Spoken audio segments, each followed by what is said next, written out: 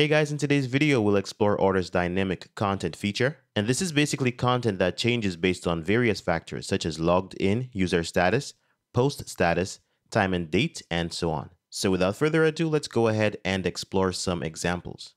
Okay, so we are in the WordPress editor and we'll start with this post. And we can click on any block to add dynamic content. Just click on this down arrow in the toolbar and we'll start with dynamic link. So once we click on it, we can see an option to choose a data type. And the options here are various links we can insert into our content.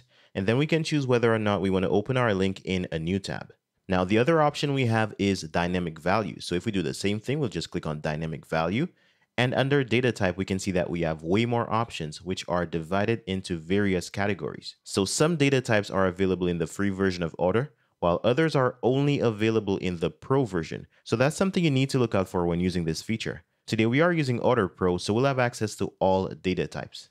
Alright, so for our example, we'll do something very simple. Let's create a Go Home link using dynamic links. So I'll type in Go Home and then I'll highlight it. Then I'll click on the down arrow. And from there, I'll click on dynamic link. Under data type, I'll select site URL and click on apply. And that's it. Now we can go ahead and see what this looks like. So we can either preview or update the page. I'll click on update and I'll click on view post.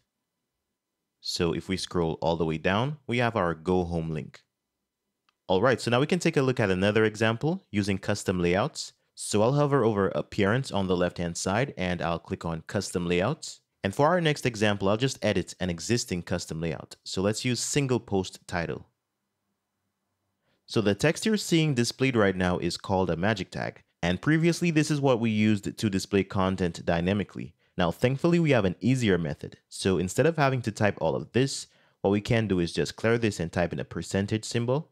And on this list of dynamic values, we'll choose post title. Now, the custom layout rules are already configured. You can also style your heading using the options on the right. In our case, we don't need to, so let's preview. And once the page loads, we'll see an example of the header. So here it is. Let's go back to the editor and we'll click on update. Okay, so let's go ahead and see what it looks like on one of our posts. So we can just go back to all posts and open one of them. Maybe this one.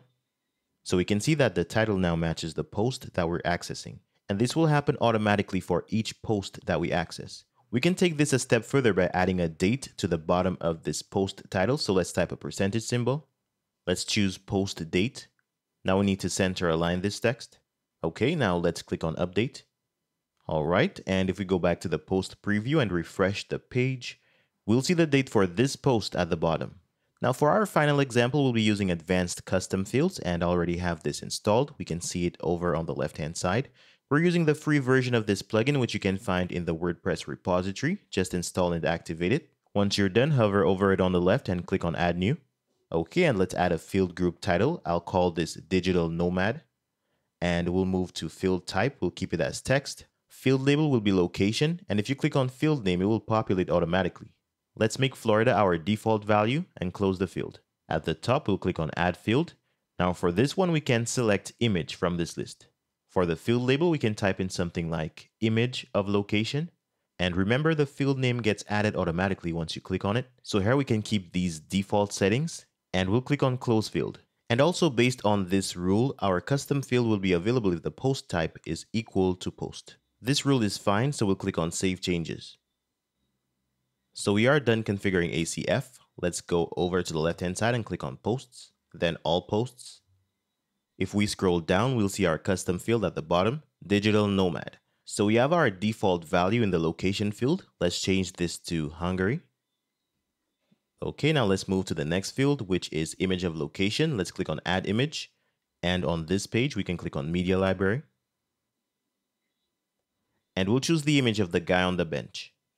Okay, that's fine. We have used both of our custom fields. Let's add our dynamic values. So I'll just type in written by, and let's access the toolbar. Click on the drop down. We're not using a dynamic link, so let's use dynamic value. And this time the data type will be the author name. Now under advanced, we can add a before and after text. For after, I'll just type in a comma and click on apply. So that's a quick example of the after text. So I'll continue by typing a digital nomad working from, let's use the percentage symbol. And now we can select advanced custom field. Now we need to click on the tag And we set the data type already, so we need to go to Settings, and under Meta Key, we'll select Location. Now in the Advanced tab, we can add some before or after text, but I'll just add a period to the after text field. And once we're done, we can click on Apply. Now below this, I'll type in /image to add an image block. Let's go to Media Library and then Dynamic Images. So here we have a number of different image options to choose from, but we'll select ACF image all the way to the right. Now on the right hand side, we'll select the field that we want to get our image from, which is image of location. We can also add a link to a fallback image in case this image does not load. And we can click on select once we are happy with our settings. So right now we can see a gray representation of our image, and for now that's just a placeholder which will be updated shortly. Let's go ahead and update our page, and we'll click on View Post in the bottom left hand corner. So once our page loads, we'll scroll all the way down, and we'll see the information that we just added, written by Thomas, a digital nomad working from Hungary. And we have an image of Thomas at the bottom. Alright, so now you should be able to use Otter's dynamic content feature. Thanks for watching. Don't forget to leave a like, comment, and subscribe to see more videos like this one. See you guys next time.